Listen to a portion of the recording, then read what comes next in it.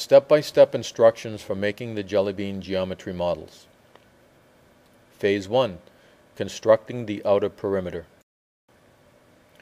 Start by cutting out a right triangle diagram.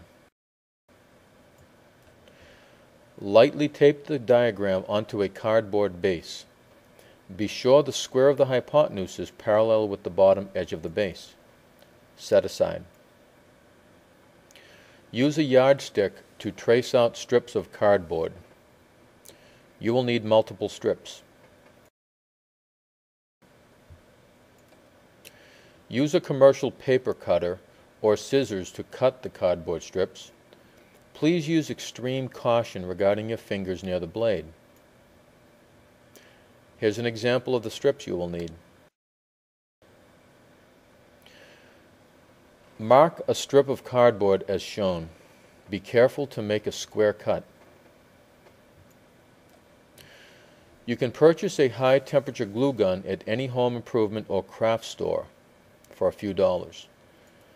Put one drop on either end and one drop in the middle. Place down in the space you marked before glue dries.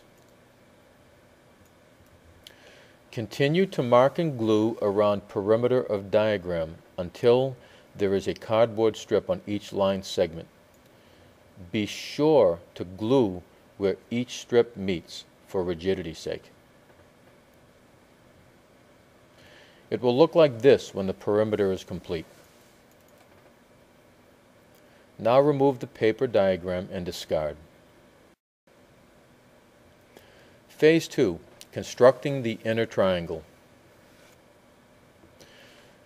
Begin marking one leg of triangle. Cut so that it is barely snug into the opening. Now cut the second and third legs of the triangle, each being barely snug. Now put a drop of glue on the top of each vertex of inner triangle only. Be careful not to glue the triangle to the perimeter, as it will be removable. When dry, carefully pull the triangle out as a whole unit and flip over. Glue the 3 vertices on the bottom with a drop of glue each.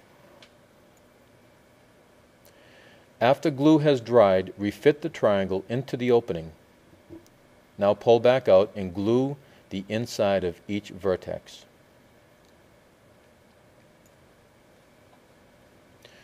Reinsert triangle and your construction is complete. Now I'll show you how to use the model. Fill the squares off the 2 legs with 1 layer of beans. You can also use jelly beans. Remove the inner triangle. Slide the beans down to the bottom square, the square of the hypotenuse. Reinsert the triangle. If it is a right triangle, the beans should completely fill and not overflow the square of the hypotenuse as shown.